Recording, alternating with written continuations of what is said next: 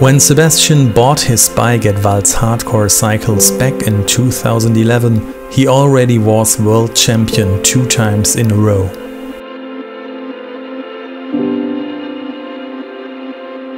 He was the world's youngest Formula 1 winner at this time, and boy, he worked hard for it. Did you know that we never had a younger customer than Sebastian in our whole history, ever?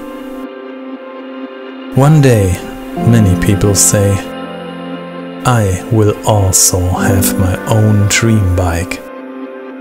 But if you want to fulfill your dreams, you need to focus on your goals.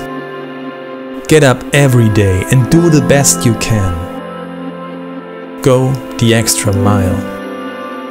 You know what they say, if you want something really hard, the most important thing is to start. Don't waste your time with planning and waiting. Just go out and start doing it. It is your dream and you are the one who knows what to do to achieve it. When it comes down to what you really want, don't listen to others. Start following your heart, live your own life and do what you want to do. Do what makes you happy. Build your own dream.